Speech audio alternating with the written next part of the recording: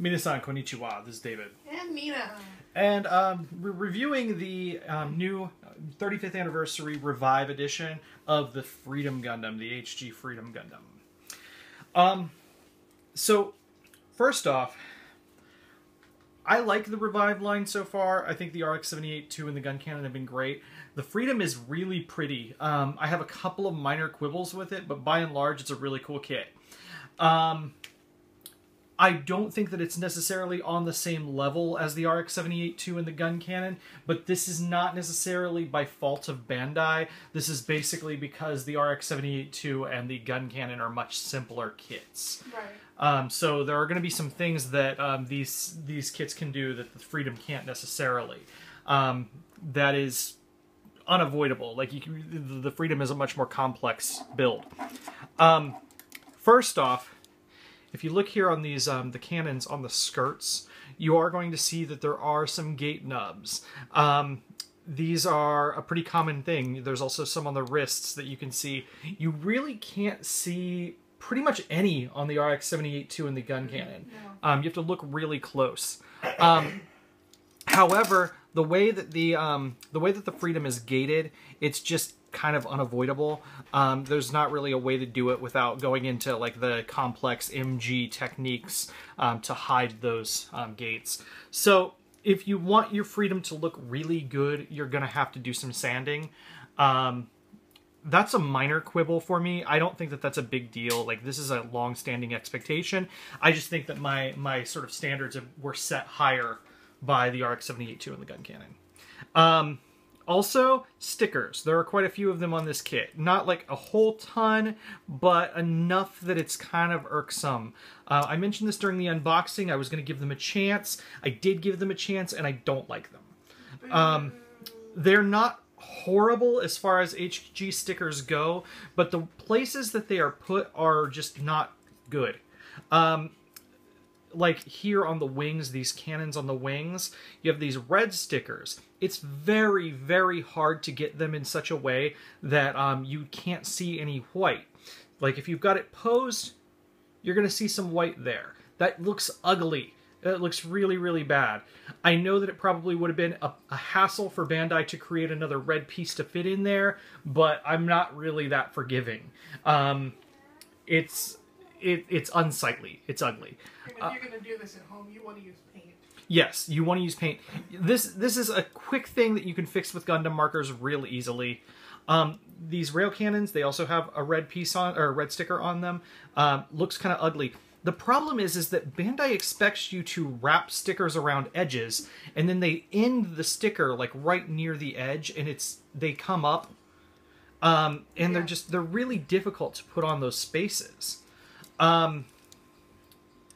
There's not a whole bunch of stickers, but there's enough that you will notice it. Whenever I look over at it on my shelf, every time I see the stickers, and I really dislike that. So I'm probably going to be removing those and doing markers. I don't think that that's that's not a canceling point for me. I don't usually use stickers a lot anyway, but I really think that they detract from the overall experience. The Freedom is really, really showy because of its wings. The wings are gorgeous. I love them. Except for the sticker quibble, they're really cool. They're very articulate, and they're pretty stable. I had one come off just as I was starting there, but they do stay in position. A lot of the HG Destiny line has problems with this, and that the wings will just go down slowly. The Dragoons on the Strike Freedom and stuff like that, they won't stay up. There's no way around it. These do stay up, which is great. I think that is encroaching into RG territory. I like that a whole bunch. So, wings go up, and then you have these cannons. The cannons, very stable. They will stay in whatever position you want them to, which is great. And they both do that equally well. The wings have a full range of motion. The HG did too, but again, these stay in position, so which is kind of cool. You might have to snap the pieces back in occasionally, but they're going to stay in their pose, which is awesome. I'm going to take off the backpack real quick so I can show you the rest of it.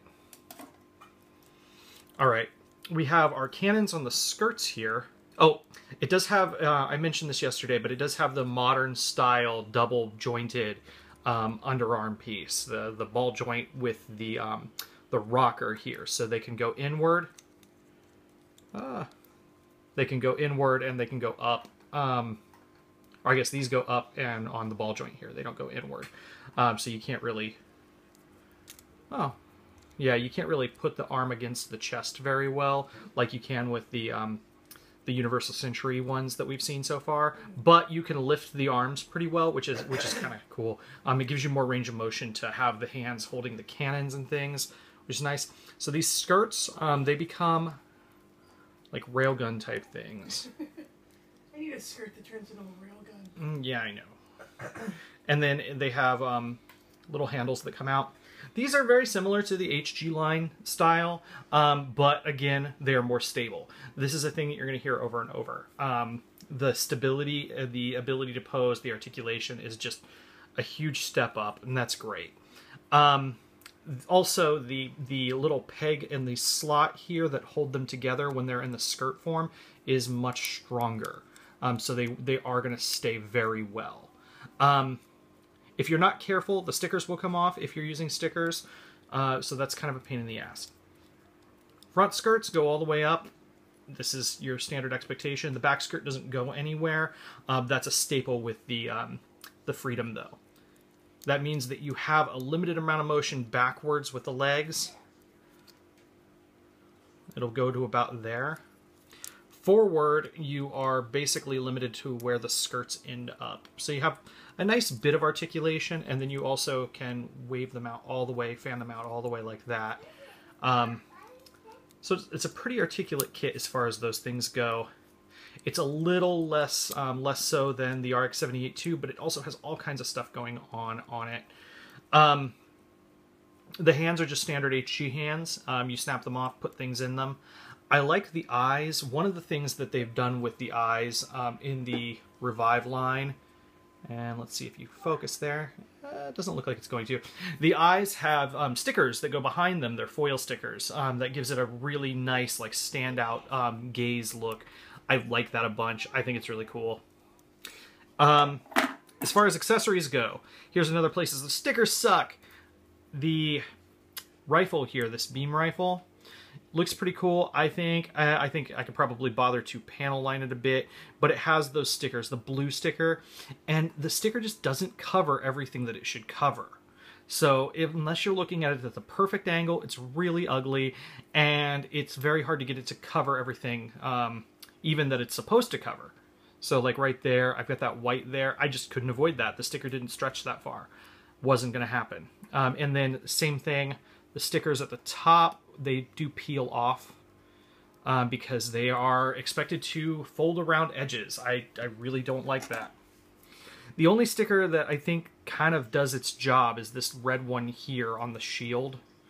It's pretty unobtrusive, and I could see the argument for using a sticker there instead of another red piece. Although, ironically, it makes it kind of clash with this red because they're different colors. But yeah, I mean, you have to be really picky to care about that. So you have your shield, you have your beam cannon, or beam rifle, and then you've got two beam sabers. But that's pretty much it. I think it's a great build. It's definitely the best expression of the HG Freedom, and I think that the further seed line, the further Revive seed line is going to be really cool. I'm looking forward to it. I don't think it's bad by any stretch of the imagination, but I do think that they cut a few more corners than they did with the other kits in the Revive line. Then again, you know, that's because this is a more complicated kit and they probably wanted to keep the price down. I think it's really cool. I like it. It's not quite the RG version of the Freedom, but it's also almost a third of the price. So it's definitely a good HG. It is a solid expression of the modern HG line, the Revives and stuff like that. But it is definitely the weakest so far of the three. All right, so that'll be all for the Freedom. Matinee, everyone. Matinee.